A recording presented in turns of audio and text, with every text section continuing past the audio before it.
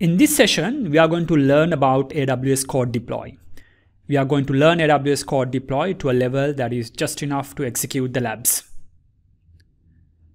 So what is AWS CodeDeploy?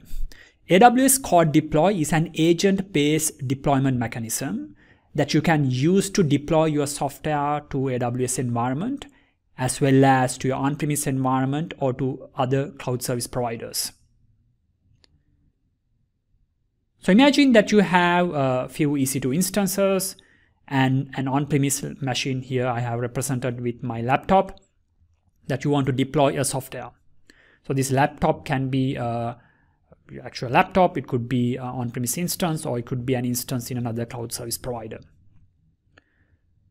And you install an agent in these machines, and with the help of AWS CodeDeploy, you create something called a deployment group. So here I have created a deployment group called pre-prod.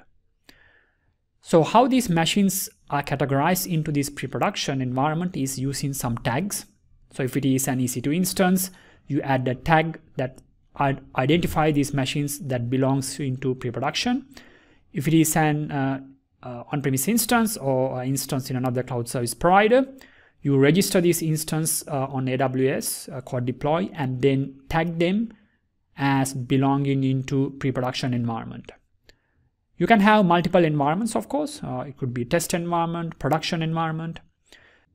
So once you have this environment configured, you put this software into an S3 bucket and then call API endpoints of AWS CodeDeploy and then say, hey, AWS CodeDeploy, my software is in this S3 bucket. Take that software and then deploy into the machines. And the agent will communicate with the S3 bucket, download the software to the local machine, and then deploy it. You can do one at a time deployment. You can do rolling deployment if you like.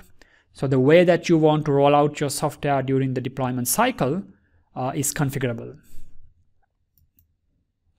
So how it works behind the scene is with the application itself, you package a file called appspec, and that appspec file defines where's the source file and where the destination of this file should be. So you can specify multiple files. It could be a zip file, it could be individual files as I have given here. And once you copy these files, you can execute certain scripts. So for example, you can program what happens before the installation happens. Maybe you want to stop some services. What happens after the installation happens. So you can execute any arbitrary script. It could be a PowerShell script as I have given here. Alternatively, it could be a command line or batch files that you want to execute as part of this deployment. There are multiple events that you can program for. For example, you have events like application start or validate service that you can program and then customize. If you can copy a file to a destination and then execute scripts at different stages of deployment, sky is the limit for deployments. You can do MSI deployment, you can do IIS deployment, you can do PowerShell deployment or SSIS package deployment.